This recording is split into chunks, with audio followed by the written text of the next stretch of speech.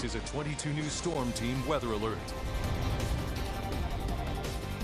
Good Friday afternoon. We got cloudy skies out there over the lower portion of the valley around Springfield, Westfield, even CHICOPEE seeing a little bit of some thin cloud cover at the moment. But we do have the 22 News Storm Team weather alert in effect because we are expecting that chance for some scattered showers and even the chance for some thunderstorms later this afternoon into the evening. Some could be strong to severe. But right now, Greenfield, blue sky out there, sun is out.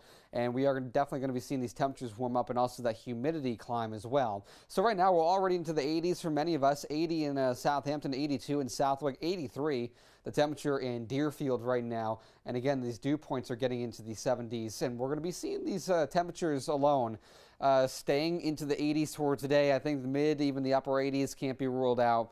And then we'll slowly fall back into the 70s and into the 60s as we go into the overnight tonight. Either way, again, that sun cloud mix out there right now will transition over to those afternoon and evening thunderstorms. That is the top of the 22 News Storm Team forecast focus. Scattered showers and storms continue as we go into the weekend. Not a washout by any means, but there will be just hit or miss showers as we go, especially for Saturday afternoon into the day on Sunday. And then we finally cool down as we go into next week. Temperatures returning to where we should be this time of year in the 70s. Hurricane Lee looking very healthy still on radar. Very, very small eye right now. So we got a lot of circulation, a lot of rapid intensification still ongoing with this storm. We did see it downgrade just a little bit, not by much, but we're still a very powerful major hurricane. It's expected to continue to stay around a Category 4, borderline Category 5, as we go into this evening by the 8 p.m. advisory here, National Hurricane Center, around 155-mile-per-hour storm. And this will likely stay around a Category 4 as we go all the way down through Wednesday of next week. And then you can see how it slowly starts to make that turn here.